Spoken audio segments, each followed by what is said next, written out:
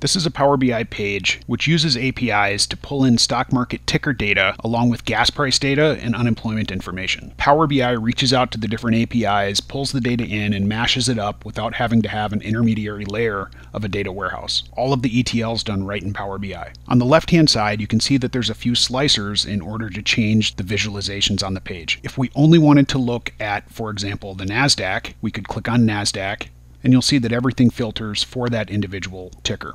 We could also look at the NASDAQ and the Dow, or just the Dow. This first chart shows the Dow Jones Industrial Average, which we've selected in the filter, versus unemployment percent, which is the black line, which is plotted on the secondary y-axis. You can see that when the market crashed in the late 2000s, that there was also a corresponding increase in unemployment that followed it. We can also add the 1990s to this page in order to get a little bit more information. The graph on the right is looking at gas prices versus the Dow.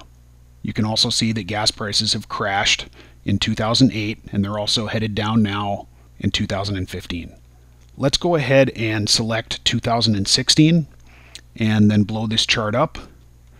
And you'll see up here that we can drill down to a more granular level.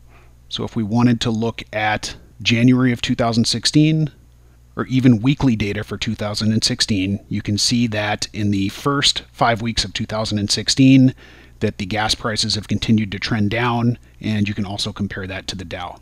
Let's go back to the report and then add the remainder of the years to the data set. At this point, there's just too much information here to put on one little chart, so we'll drill back up to the year level. Down at the bottom, it's plotting the daily Dow Jones Industrial Average versus the rolling 50-day and the rolling 200-day values. Let's just focus on the 2010s.